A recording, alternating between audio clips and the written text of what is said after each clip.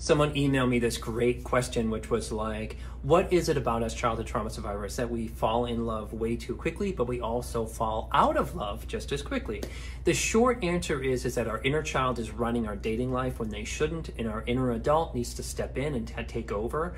And that's also wrapped up in all of our attachment stuff. So let's look at falling in love too quickly. Some top tier things. First thing, probably being run by lust.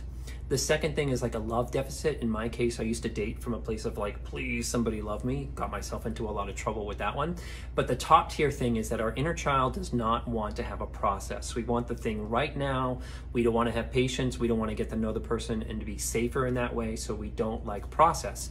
Falling out of love, which is related to the falling in love, is now we're with somebody and now they start to trigger us, and now we're building a case about how they're bad and we need to keep ourselves safe. So it's like we got ourselves into trouble and then we need to get ourselves out of it.